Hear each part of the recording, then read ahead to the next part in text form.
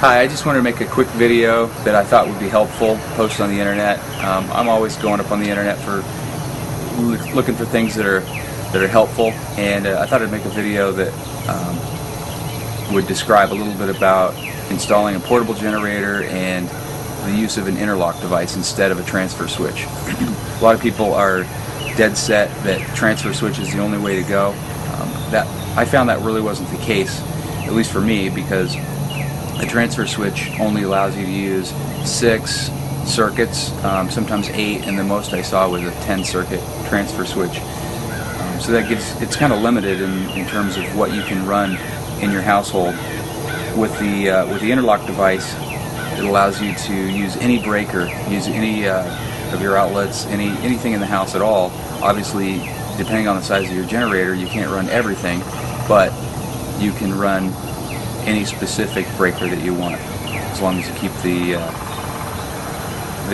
load rating down to what your generator can support. So let me start with the generator. Okay, so this is the particular generator that I opted for. I bought it at Home Depot. I thought it was a pretty good sized generator. I like the features that it had. You know, it's portable. It's got rails on the back so that you can slide it up a step or something like that. It's about 7 kW. Of course, you know, they have the 6,800 running watts, 8,500 starting watts. It runs for about 12 hours on the 8-gallon fuel tank that it has. I think that's at 50% load, if I'm not mistaken. Here's the generator cord. I made this one myself. Went down to Home Depot. They have this kind of cord on a spool. I probably did a little too much. I probably would have gone with a shorter length if I had it to do over again. But anyway, this is a water-resistant type cord. I can't remember what they actually call this, but it's a 10-gauge cord. It's easy to coil up. Bought these plugs on the internet. These are NEMA 1430 30-amp twist lock plugs. You've got a male on this side that plugs into the receptacle in the generator, and then this side plugs into the inlet receptacle that I installed on the side of the house. And I'll show you that right now. Okay, so this is the outdoor weatherproof receptacle that I installed. So when the power fails, what I'll do is I'll wheel the generator outside, and I can shut the door and run the generator plug from there over to this receptacle, and that way, you know, I don't have any windows open or anything like that. Pretty nice. I bought this on the internet. I can't remember how much I paid for this. I think $40 or something like that. It's a 1430 NEMA rated receptacle, and it's not ever energized. This is wired to a backfeed breaker in the panel, and I'll show you that. This is the wire that I used to wire the receptacle back to the breaker panel. It's a 10-3 wire. It's pretty heavy gauged stuff. It's pretty stiff. It's 3 wires plus the ground, and this is the type of wire that you want to use for the 30-amp capacity. I'll show you. We'll go back to the panel at this point.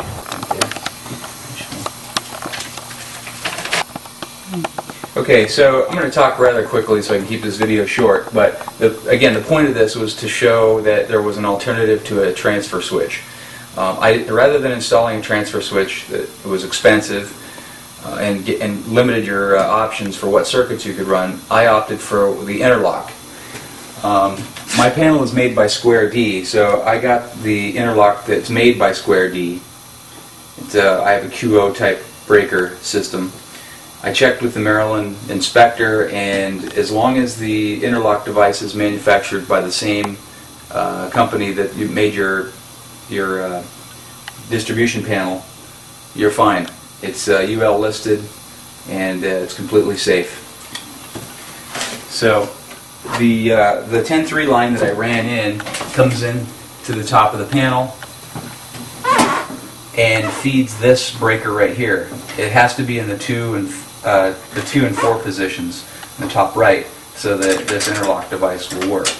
And the way this works is, in order to turn this backfeed breaker on, you have to turn off the main supply breaker to the house. Once I turn this off, I'll be able to slide this mechanical plate up, and then I'll be able to turn the backfeed breaker on.